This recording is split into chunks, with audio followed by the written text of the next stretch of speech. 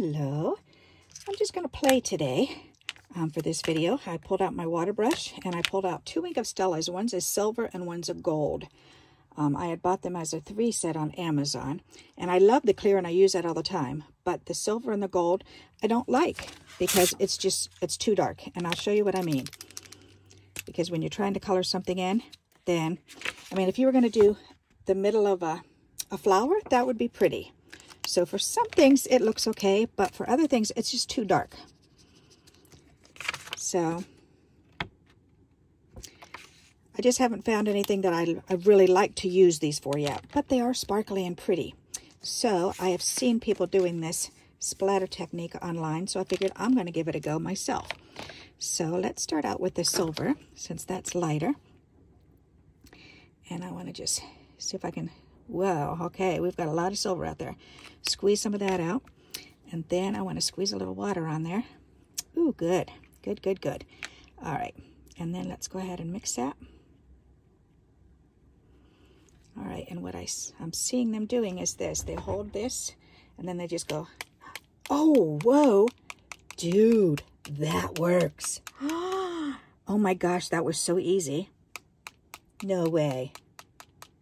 Oh my goodness, I found a way to use these. That is pretty.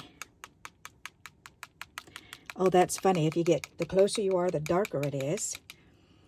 But the farther away you are, the lighter it is. That's funny. This is pretty. I like it. Ooh, I like it a lot. Alrighty, may as well go ahead and use all this up, and we'll do this full sheet. That is really cool.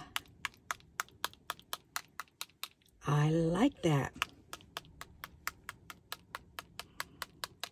I'm trying to get it all around the edges.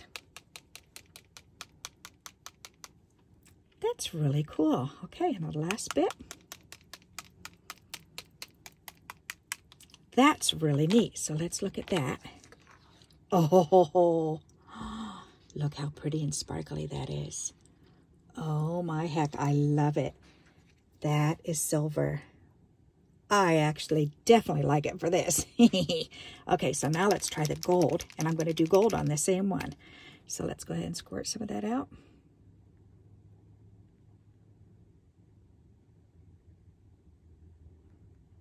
Come on, I can see it coming out. There you go. All right, and then some water. And then we're going to mix that water in. I found a use for this. I love it. Okay, now I'm going to do gold on just one side. So I'll do it on this side over here. Oh, wow. Just so we can see the difference with both of them on. Oh, that's funny to get the bigger drips on there.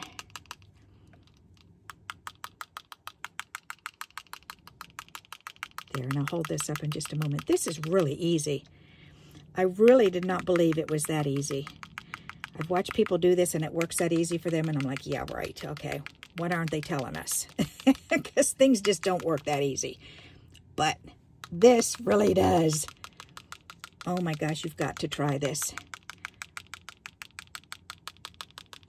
That's really cool. Okay, so let's pull this up. Ooh, there's definitely silver and gold. That is really cool. Can you see the silver and gold? Not really in the camera, but you can certainly see the sparkly. I really like this. All right, so let's get some of this gold on this side. Woohoo!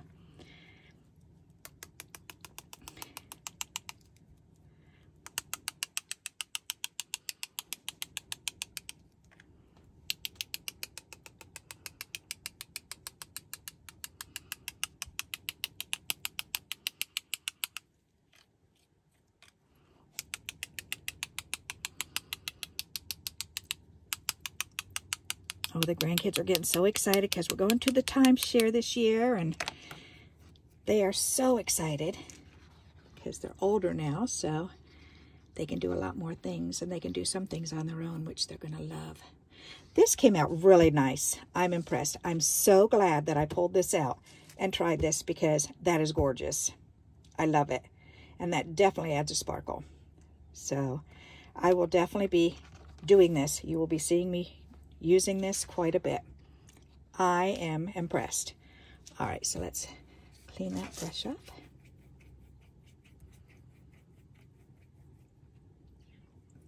There's a lot of color in there still. There it goes. Okay. That looks much better. Woohoo. Nice. All right, very good. So I hope you like this splattering technique. Actually, it's more like a tapping, huh? Because you're just tapping it.